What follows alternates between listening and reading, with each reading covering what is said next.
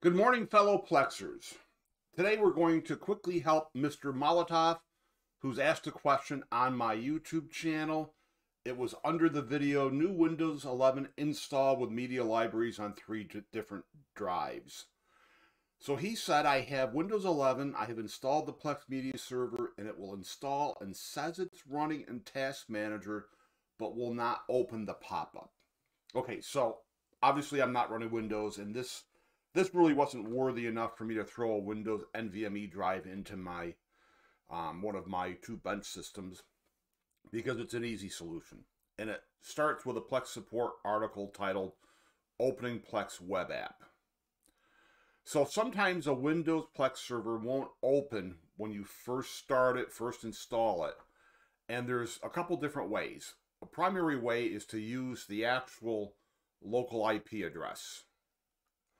So why don't you start a text document just to get some things formatted. I think Windows still has Notepad, right?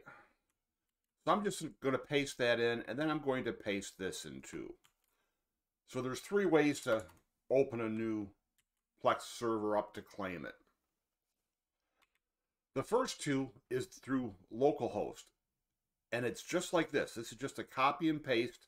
But this can only be done on the machine that's running the Plex server itself. Now, from anywhere else on your network, you can use this address. You simply substitute in the local IP address for the machine. And I've got the Deco page open. Let me refresh that. TP-Link Deco routers have kind of minimal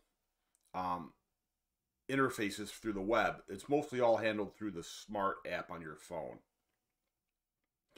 Okay, so say where am I? Say this was the server I'm trying to reach.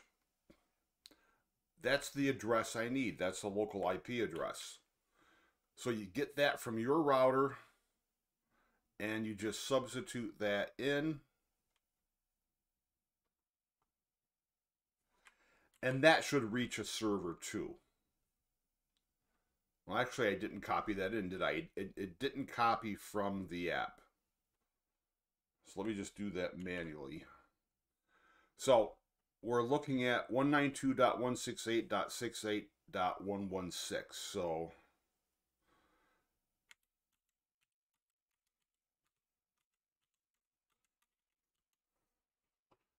So you can copy and paste any of these URLs into a web browser.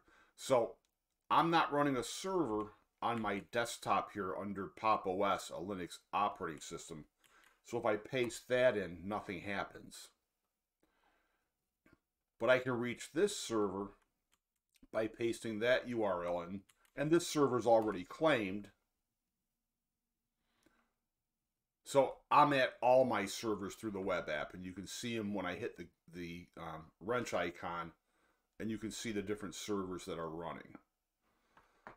This one is my main one. The other ones are test servers for different videos. So now this will be for anyone who had to recreate a server where one already existed, whether it's under Windows or Linux or Mac.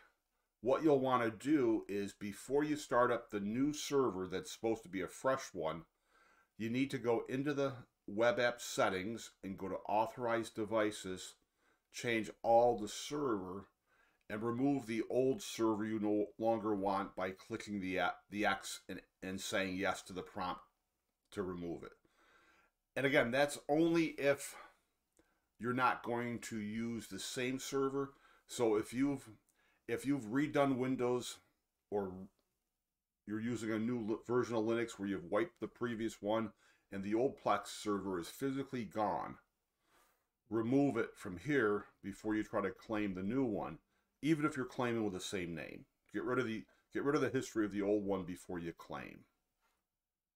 So that's really about it. That should get you going, Mr. Molotov.